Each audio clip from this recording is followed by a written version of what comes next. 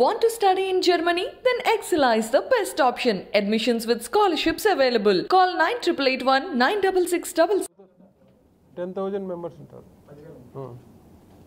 6,000 టీచర్లు, 2,000 పోలీస్ కానిస్టేబుల్లు,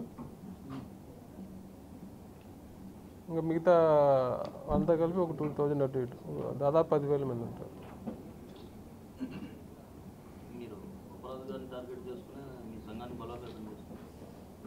అంటే కానీ టార్గెట్ చేయడానికి వాళ్ళ సంఘం బలం ఉంటే కదా, అవతల పక్క వాళ్ళు బలవంతుడు అయితే మనం టార్గెట్ చేయాలా? వాళ్ళంతా ఏంటంటే మేనేజ్ చేయడం తెలిసిన వాళ్ళు, అంతా మీడియాని మేనేజ్ చేయడము, అటుపోయి వాళ్ళ దగ్గర వాళ్ళ మాటలు వీళ్ళ దగ్గర వీళ్ళ మాటలు మాట్లాడడము అన్నీ తెలిసిన వాళ్ళు.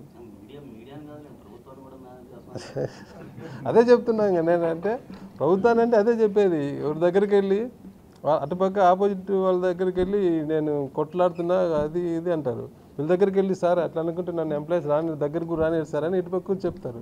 అట్లా ఏమైనా మాట్లాడి మేనేజ్ చేయడం తప్ప బలంగా ఎప్పుడు ఉన్నాడు ఆయన? ఇప్పుడు మీకు చెప్పాను, రెవెన్యూ డిపార్ట్మెంట్లో 45,000 మంది ఎంప్లాయీస్ ఉంటే 45,000 మంది ఎంప్లాయీస్లో విఆర్ఏ విఆర్ఓలు అఫీషియల్గానే వాళ్ళ బైలా ప్రకారమే తీసుకోండి, మీకు ఆ బైలా ప్రకారమే వాళ్ళ మెంబర్లు కాదు. రెవెన్యూ సర్వీసెస్ అసోసియేషన్లో విఆర్ఏ విఆర్ఓ మెంబర్లు కాదు, వాళ్ళే ఉండేది 45,000 35,000 మంది ఇల్లే ఉంటారు. మొత్తం రెవెన్యూలో 35,000 మంది వాళ్ళ అఫీషియల్గానే వాళ్ళే ఆయన ఒప్పుకుంటారు మెంబర్లు కాదని. ఇంకా మిగిలిన 10,000లో చెప్పాము మనము.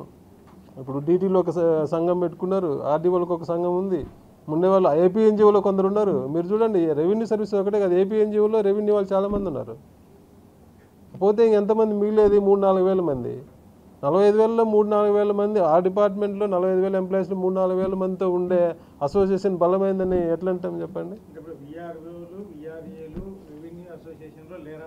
మెంబర్లు కాదు వాళ్ళు, బైలా ప్రకారమే మెంబర్లు కాదని వాళ్ళు, సర్వే వాళ్ళు కాదు. సర్వే వాళ్ళు అంటే అసలు కాదనుకో, వాళ్ళు మెంబర్లు కాదు. అదే 50,000 మందిలో 3,000-4,000 మందితో ఉండే సంఘం ఏ రకంగా బలమైంది? బలమైన వాళ్ళే బలమైన నాయకుడు. జేఏసీలు ఇప్పుడు ఎవరు లేరు.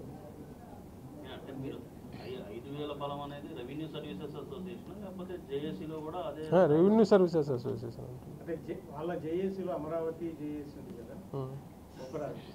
దానికి సంబంధించిన వాళ్ళలో విఆర్ఏలు విఆర్ఓలు ఒక్కరు కూడా లేరా? మొన్నటి వరకు లేరు. ఇప్పుడు ఎవరినో అంటే నామకే వస్తు పెట్టుకోవాలని కొందరిని పెట్టుకున్నారు. ఇప్పుడు ప్రమోషన్ వచ్చేంత వరకు ఎవరు లేరు. ఇప్పటికే మీ మీద ఒక రకమైన విమర్శ ఉంది, ప్రభుత్వానికి అనుకూలంగా ఉంటుంది. ఇప్పుడేమో వాళ్ళు ఉద్యోగుల సమస్యల మీద ఉద్యమిస్తామంటే మీరు ఈ విధంగా మళ్ళీ సపరేట్గా మీ గ్రూపుని బలోపేతం చేసుకోవడం ఇవన్నీ చేస్తామంటే ఏదో మళ్ళీ ఉద్యోగుల్లో చీలికి తెచ్చే ప్రయత్నం మీరు చేస్తున్నారన్న విమర్శ కూడా మీ మీద. మంచిదినా, వాళ్ళు ఉద్యోగుల కోసం ఉద్యమిస్తే మేము కూడా సంతోషిస్తాం. వాళ్ళకి ఆ చరిత్ర లేదే, ఎప్పుడు ఉద్యోగుల కోసం ఉద్యమించిన చరిత్ర లేదే. సొంతంగా వాళ్ళ ఇదేంది గుర్తింపు కోసం చేయడం తప్ప. ఇప్పుడు నేను అడుగుతున్నా, ఇప్పుడు ఇన్ని చెప్పిన పక్క రాష్ట్రంలో తెలంగాణలో రెవెన్యూ డిపార్ట్మెంట్ను విఆర్ఏ వ్యవస్థను రద్దు చేసి రోడ్డు మీద తీసుకొచ్చి ఎంత గందరగోళం చేశారు.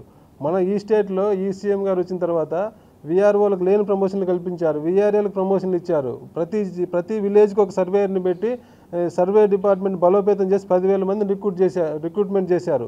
6,000 మంది కొత్తగా విఆర్ఓలు తీసుకొచ్చి ప్రతి విలేజ్కి ఒక విఆర్ఓని పెట్టారు. ఇంత బలోపేతం చేసి విఆర్ఓ రెవెన్యూ వ్యవస్థను చేస్తే రెవెన్యూలో ఏ సమస్య ఆయన పలాంది ఉందని చెప్పండి. రెవెన్యూలో ఏ సమస్య మీద పోరాడుతున్నారు? ఏదైనా పోరాటం చేయాలా, ఉద్యోగులు రోడ్డు మీద రావాలంటే ఒక బర్నింగ్ ఇష్యూ ఉండాలా. అట్లేం లేకుండా ఒక 50-60 డిమాండ్లు పెట్టుకొని ఏది చేసినా ప్రభుత్వం చేయనట్టే ఆయన అంటే దాన్ని మార్చుకోవచ్చు. నేను ముందే చెప్పే కదా, మేనేజ్ చేసినట్టు. ఎప్పుడైనా దాన్ని ఒక ఏయో పెడతారు, దాంట్లో ప్రభుత్వం కొన్ని చేసి ఉంటాయి. ఆయన వద్దనుకుంటే పలాంటివి చేసినాయి కాబట్టి మేము నిర్మించుకుంటామంటాడు. ఆయన చేయాలనుకుంటే ఇది చేయలేదు కాబట్టి రోడ్డు ఉద్యమం చేస్తున్నా అంటాడు. అంతకుమించి తప్ప ఏదైనా ఎవరైనా ఇప్పుడు ఇన్ని రోజులు 50 ఏళ్ళ చరిత్ర చూసుకోండి. ఏదైనా ఒక ఉద్యమం రోడ్డు మీదకి వచ్చి ఉద్యోగి మొన్న జరిగింది బీఆర్టీఎస్లో అంత పెద్ద ర్యాలీ జరిగింది, మేము కూడా పాల్గొన్నాం. ఉద్యోగులకు నష్టం జరిగింది, పిఆర్సీలో మాకు అన్యాయం జరిగింది. 5 ఏళ్ళ పిఆర్సీని 10 ఏళ్ళు చేశారు. ఇదంతా ఉద్యోగులకు హార్ట్ బర్నింగ్ ఇష్యూ. అప్పుడు మేము కూడా రోడ్డు మీద వచ్చినాం, పోరాడినాం, ఉద్యోగులు మద్దతు ఇచ్చిండ్రు, పెద్ద ఎత్తున జరిగింది. ప్రభుత్వం దిగి వచ్చి మాకు కొన్ని చేసింది. అలా ఎప్పుడైనా ఉద్యోగం అంటే అలా చేయాలి కానీ ఊరికి ఏదో గుర్తింపు కోసం పేపర్ల కోసం నాకు తెలిసి ఈ ఉద్యమం 2024 ఏప్రిల్ దాకా జరుగుతుంది, నెక్స్ట్ ఎలక్షన్ దాకా. ఈ 3 దశలు అయినాయి కదా, 10-12 దశలు చూస్తారు మీరు. అది ఏం దానివల్ల తెగదు తెల్లారదు. ఉద్యోగులకు ఉపయోగం లేదు, ఉద్యోగులు పట్టించుకోరు. మీడియా వాళ్ళు పట్టించుకున్నారు, కొందరు ఉన్నారు. కొన్ని మీడియా వాళ్ళు ఆయన బాగా పట్టించుకుంటున్నారు. వాళ్ళకు కూడా ఈ మధ్య విసుగొచ్చినట్టుంది. ఎన్ని రోజులు ఏం ఎంప్లాయీస్ లేకుండా ఏం చేస్తాయి. ఉద్యోగులకి గతంలో 1వ తారీఖు జీతాలు పడేది ఇప్పుడు పడట్లేదు, అది బర్నింగ్ టాపిక్ కాదా? అలాగే ఉద్యోగులకు సంబంధించి చాలా క్లెయిమ్స్ పెండింగ్లో ఉన్నాయి, అవి రావట్లేదు, అది బర్నింగ్ టాపిక్ కాదా? ఆ ఇష్యూస్ మీద ఆయన పోరాడుతున్నారు కదా. అది చెప్పారు కదా, నేను ముందే మాట్లాడేటప్పుడు చెప్పాను. గవర్నమెంట్ ఏదైతే మాకు షెడ్యూల్ ఇచ్చిందో దాని ప్రకారం అన్ని పేమెంట్ చేశారండి. చెప్పిన దానికంటే ఎక్కువ చేశారు. ఈ ఈఎల్ సరెండర్ మాకు జూన్ 30 అన్నారు మీటింగ్లో. ఆయన్ని కూడా అడగండి మాకేం చెప్పారు. డిఏ అరియర్స్, ఈఎల్ పెండింగ్స్ ఇవన్నీ కూడా 6 నెలలు, 3 నెలల్లో ఒకటి, 3 నెలల్లో ఒకటి చేస్తామని చెప్పారు. కానీ ప్రభుత్వం వెసులుబాటు వచ్చింది, ముందే చేసింది. ప్రభుత్వం చెప్పిన మాట ప్రకారం చేస్తుంది. జీతాలు 1వ తారీఖు అంటే జీతాలు 1వ తారీఖు 80%కి పడుతున్నాయి. ఎక్కడో ఒకరిద్దరు పడని దాన్నే చూపించి జీతాలు 1వ తారీఖు రాలేదని మామూలుగా లేదు కదా వ్యవస్థ. మనందరికీ తెలుసు కరోనా వల్ల ఎంత ఇబ్బంది పడినామో. మన ఒక్క రాష్ట్రమే కాదు, పక్క రాష్ట్రం తెలంగాణ మనకంటే డివిజన్ వల్ల బాగా లాభపడింది. సర్ప్లస్లో ఉండే స్టేట్లో మీరు అడగండి, అక్కడ ఎంప్లాయీస్ని అడగండి. జీతాలు మనకు బాగా వస్తున్నాయి, వాళ్ళకి బాగా వస్తున్నాయి. కొన్ని పరిస్థితులను బట్టి మనం అర్థం చేసుకోవాలి అంతే. గవర్నమెంట్ ఎంప్లాయీస్ ఇప్పుడు మీ అందరికి కూడా లేఖలు ఇస్తున్నట్టుగా తెలుస్తుంది. అసోసియేషన్ వాళ్ళందరూ కలిసి మేము చేసే పోరాటంలో కలిసి రండి అని చెప్పేసి మరి ఎన్జిఓస్ దగ్గరికి పంపినారు, ఇట్లా అందరి దగ్గరికి పంపుతున్నారు. మీ దగ్గరికి వచ్చిందా? మీరేం చెప్పినారు? అంటే మాకు అదే నేను లేను. మొన్న ఒకరోజు ఫోన్ చేశారు ఆస్కార్ గారు. అదే చెప్పాము కదా, ఇప్పుడు ప్రతిదీ వాళ్ళు చెప్పిన డిమాండ్లు ఏదైతే స్పెసిఫిక్గా ఇప్పుడు మేజర్గా ఎంప్లాయీస్కి ఇప్పుడుండే సమస్య ఒకటి ఏంటి, కాంట్రాక్ట్ ఎంప్లాయీస్ రెగ్యులరైజేషన్. దాని మీద ప్రభుత్వం ఒక గైడ్లైన్స్, ఒక టైం లైన్ ఇచ్చింది. సిపిఎస్ రద్దు ఒకటి మిగిలిపోయింది. సీఎం గారు చెప్పి ఆగిపోయిన వాటిలో సిపిఎస్ రద్దు ఒకటి. దాని మీద మేము ప్రభుత్వం మీద గట్టిగా అడుగుతున్నాం. ఖచ్చితంగా మేమైతే నమ్ముతున్నాం సీఎం గారు వాళ్ళకు కూడా న్యాయం చేస్తారని. ఖచ్చితంగా చేస్తారు కూడా. ఒకటి నేనేం అదే చెప్తున్నా, ఇప్పుడు ఈ ఉద్యమం ఎవరైతే చేస్తున్నారో ఈ నాయకులు గతం 5 ఏళ్ళు ఎక్కడ పోయినరు? అప్పుడు సమస్యలు లేవా? అప్పుడు ఎవరైనా రోడ్డు మీదకి వచ్చి ధర్నా చేసిందా? అప్పుడు ఎందుకు చేయలేదు? ఉద్యోగుల మీద ప్రేమ ఉండేవాళ్ళు.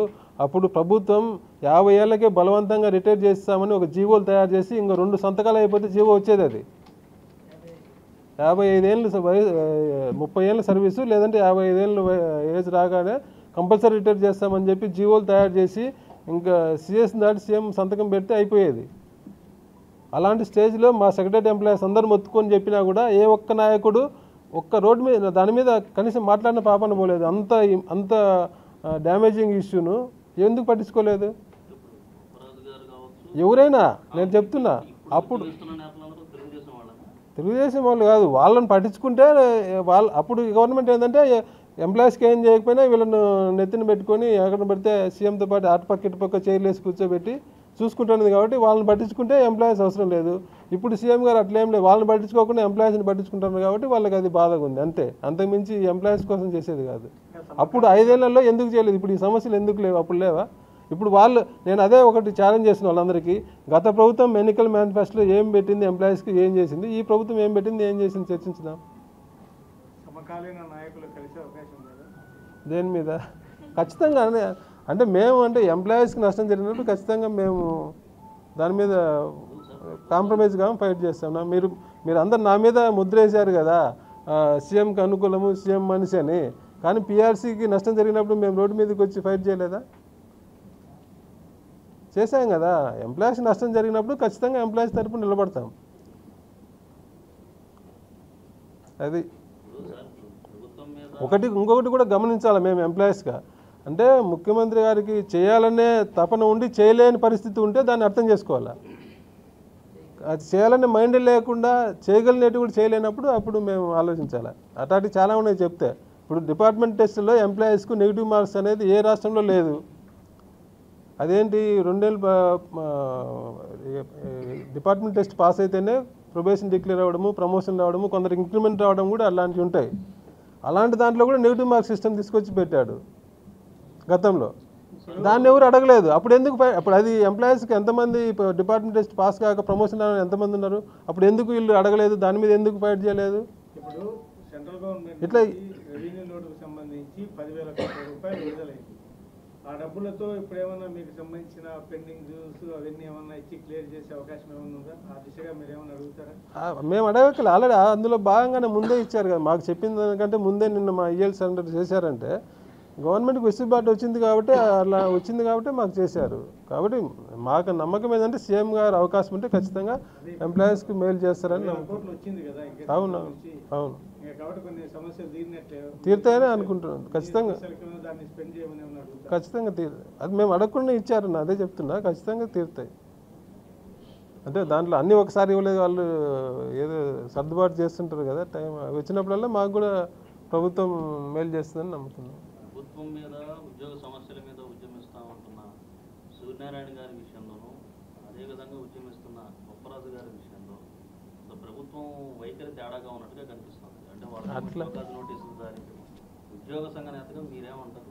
ఈ వైరుధ్యాలు షోకాజ్ నోటీస్ ఎవరికి ఇదేమి మీద ఇవ్వలేదు. సూర్యనారాయణ గారికి సంఘానికి షోకాజ్ నోటీసు సంఘం అది వేరునా? అంటే అది కంప్లైంట్ మీద ఇచ్చారు, కరెక్టే. వీళ్ళకి బొప్పరాజుకి ఏమి ఇవ్వలేదు. అంటే వాళ్ళకి ఎందుకు ఇచ్చారంటే వాళ్ళకి ఇవ్వడమే తప్పు. ఫస్ట్ మేము కూడా అబ్జెక్ట్ చేశాము. అసోసియేషన్ గుర్తింపు ఇచ్చినప్పుడే మేము మిగతా అన్ని సంఘాల వాళ్ళు అబ్జెక్ట్ చేశారు. అప్పుడు ఇవ్వడం కరెక్ట్ కాదని దాన్ని బేస్ చేసుకునే అది రూల్ ప్రకారం లేదని ఇచ్చిండు, దాని మీద ఇచ్చిండొచ్చు. అంతేగాని దానికి అని ఈ సీఎం గారు ఎంప్లాయీస్ ఎవరైనా అట్లా ఉంటే, ఇప్పుడు ఇక్కడే మీకు ఒక చిన్న ఉదాహరణ చెప్తా. ఏదైనా ఎంప్లాయీస్ వ్యతిరేకంగా ఉంటే వాళ్ళని అనగదొక్కాల, వాళ్ళ మీద టార్గెట్ చేయాలనే ఆలోచన ఏం లేదు. ఎంప్లాయీస్ దృష్టిలో, సీఎం గారి దృష్టిలో ఎంప్లాయీస్ వాళ్ళ ఇష్యూస్ వాళ్ళ వరకు అంతే. వాళ్ళ ఎంప్లాయీస్ ద్వారా ఓట్లు సంపాదించాలనే ఆలోచన, లీడర్ల ద్వారా ఆలోచన సీఎం గారు ఫస్ట్ మీటింగ్లోనే నాకు ఒక ఐఏఎస్ ఆఫీసర్ చెప్పారు సీఎం గారు ఏం చెప్పారో. ఈ సీఎం గారు అలా లేదు, కానీ గతంలో జరిగింది అలాంటివన్నీ. దానికి ఉదాహరణ ఇక్కడే ఉన్నాడు. ఈయన సర్వే ఎంప్లాయీస్ అసోసియేషన్ ప్రెసిడెంట్గా లైసెన్స్ సర్వేస్ అనే ప్రైవేట్ సర్వేలను తీసుకొచ్చి దానివల్ల ఇబ్బందులు వస్తాయని చెప్పి వీళ్ళు దాని మీద ఫైట్ చేస్తే దీనిలోకి ఎవరికి ఇప్పుడు ఉండే సంఘాల వాళ్ళు ఎవరు మద్దతు ఇచ్చారు అడగండి, వీళ్ళని అడగండి. మద్దతు ఇవ్వకపోగా ఉల్టాగా ఈ ఒక అసోసియేషన్లో 3 నాయకుల మీద, ప్రెసిడెంటు, సెక్రటరీ, ఆర్గనైజింగ్ సెక్రటరీ, ముగ్గురు నాయకుల మీద, ఒకే అసోసియేషన్లో 3 నాయకుల మీద ఏసీబీ రైడ్స్. అంటే రెడ్ హ్యాండెడ్ అంటే మీరు అన్నీ ఓకే తీసుకుని లంచం తీసుకుని పట్టుకుని అనొచ్చు. అట్లా కాకుండా ఇంటికి వెళ్ళి ఏసీబీ రైడ్స్ చేయడం ఒక అసోసియేషన్లో 3 మీద ఎక్కడా జరిగినది, ఏ రాష్ట్రంలో జరిగినది, మన రాష్ట్రంలో కూడా ఎప్పుడు జరిగినది గతంలో. కానీ ఇక్కడ మన రాష్ట్రంలో జరిగినాయి. టార్గెట్ చేయడం అంటే అది. వైజాగ్ జిల్లా ప్రెసిడెంట్ మీద ఏసీబీ రైడ్స్ అయినాయి, ఈస్ట్ గోదావరి ప్రెసిడెంట్కి అయినాయి. అట్లా 173 మంది ఎంప్లాయీస్ మీద గత 5 నెలల్లో జరిగినాయి. టార్గెట్ చేయడం అంటే అది. ఇప్పుడు ఎవరి మీద జరిగినాయి చెప్పమండి, వాళ్ళనే చెప్పమండి, ఎవరినే చెప్పమండి, ఏ పార్టీ వాళ్ళని చెప్పమనండి. ఇట్లా ఏసీబీ రెడ్ హ్యాండెడ్ కేసులు కాకుండా డిఏ కేసులు పెట్టడం. కాబట్టి ఆ రకంగా ఎప్పుడు ఆలోచించారు సీఎం గారు. అందుకే మేము ఎక్కువ సీఎం గారిని ఎక్కువ అభిమానిస్తాం. సూర్యనారాయణ సంఘాన్ని గుర్తింపు రద్దు చేయాలని చెప్పేసి బండి శ్రీనివాసు లెటర్ సిఎస్ అది ఇంతవరకు ఏమీ తెలియలేదు. అంటే కోర్టులో ఆయన స్టే తెచ్చుకున్నాడు. గుర్తింపు రద్దు చేయాలనేది అదే అవును, దాని మీదనే గవర్నమెంట్ నోటీస్ ఇస్తే ఆయన కోర్టుకు వెళ్ళి దాని మీద స్టే తెచ్చుకున్నారు. మీరు దాని మీద ఏం స్పందిస్తారు? అంటే మేము ఫస్టే చెప్పాము, గవర్నమెంట్కు చెప్పాము ఇది ఇవ్వడం కరెక్ట్ కాదని. ఇచ్చింది గవర్నమెంట్. ఇప్పుడు గవర్నమెంటే దాన్ని గుర్తింపు ఇవ్వడం కరెక్ట్ కాదని చెప్పాము. ఎందుకంటే ఏదైనా అసోసియేషన్కు గుర్తింపు ఇవ్వాలంటే ఒక ప్రొసీజర్ ఉంటుంది, ఒక కమిటీ ఉంది. ఆ కమిటీలో 4 ఉద్యోగ సంఘాల members, Andhra Pradesh secretary association, AP NGOs, STU ఒక టీచర్ యూనియన్, పిఆర్టీయూ ఒక టీచర్ యూనియన్, 4 సంఘాలతో పాటు 4 ఐఏఎస్ ఆఫీసర్లతో కలిపి ఒక 8 మంది కమిటీ ఉంది. ఆ కమిటీలో పెట్టి కమిటీ ఎస్ఆర్నో ఏది చెప్పినా కమిటీ ఒపీనియన్ తీసుకొని ఫైల్ సీఎం గారికి సర్క్యులేట్ చేసి గుర్తింపు ఇవ్వడం ఆనవాయితీ. అసలు కమిటీకే ఫైల్ కమిటీకి దృష్టికే తీసుకెళ్లకుండా దాన్ని బైపాస్ చేసి ఇచ్చారు. ప్లస్ మెంబర్షిప్ మీద రిలాక్సేషన్ ఇచ్చారు. ఎవరికైనా గుర్తింపు ఇవ్వాలంటే ఎంప్లాయీస్లో 25% ఆ కేటగిరీ ఎంప్లాయీస్లో ఏ డిపార్ట్మెంట్కి అయితే కానీ ఏ కేటగిరీకి అయితే కానీ మనం రికగ్నేషన్ అడుగుతున్నామో వాళ్ళలో 25% టోటల్లో వీళ్ళ మెంబర్లు అయి ఉండాలి. టోటల్ ఎంప్లాయీస్లో 25% వీళ్ళ అసోసియేషన్ మెంబర్స్ అయి ఉండాలి. ఆ రకంగా ఏపీ జీఈ అనేది అందరినీ పెట్టాడు ఆయన, అటెండర్ నుంచి ఐఏఎస్లు తప్ప క్యాడర్ వాళ్ళు, సెంట్రల్ క్యాడర్ సివిల్ సర్వీసెస్ వాళ్ళు తప్ప మిగతా అందరు ఎంప్లాయీస్ అని పెట్టాడు. అంటే మొత్తం రాష్ట్రం నుండి 4,50,000 మంది 4 లక్షల చిల్లర ఎంప్లాయీస్కు ప్రాతినిధ్యం వహించేలాగా ఆయన అసోసియేషన్ ఏర్పాటు చేశాడు. అంటే 1,00,000కు పైగా ఆయన అసోసియేషన్లో మెంబర్లు ఉండాలి. ఆ మెంబర్షిప్ అవన్నీ ఎక్కడ ఇచ్చారు? ఇవ్వలేదు కదా. ఆయన ఏం చేశాడు? ఈ మెంబర్షిప్కు ట్రెజరీ దగ్గరికి వెళ్ళి ట్రెజరీలో శాలరీ తీసుకున్న వాళ్ళందరినీ తెచ్చి మెంబర్లకు ఇచ్చారు.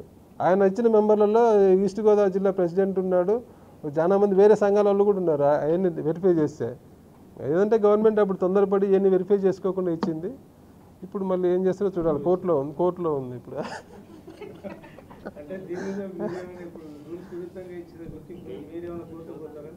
ఆల్రెడీ ప్రభుత్వం చర్య తీసుకుంటుంది కదా, మళ్ళీ మేము ఎందుకు ఇవ్వడం అని.